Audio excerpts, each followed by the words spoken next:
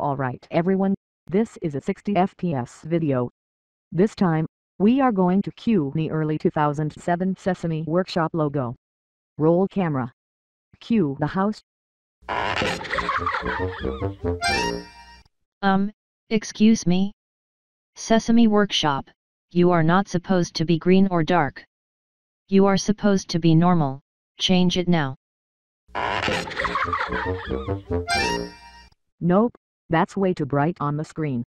And plus, why did you set it to maximum saturation and modify the color hue? You are supposed to leave the color hue, saturation, and brightness normal. Change it. No. You are not supposed to warp or mirror it. You are supposed to be straight. Change it now. Hey, not mirrored again, but now you've added a timer and you also bulged and dented it. Change it. You know what, this is your last chance, and if we see you mess the logo up again, you're done. Got it? Now, go.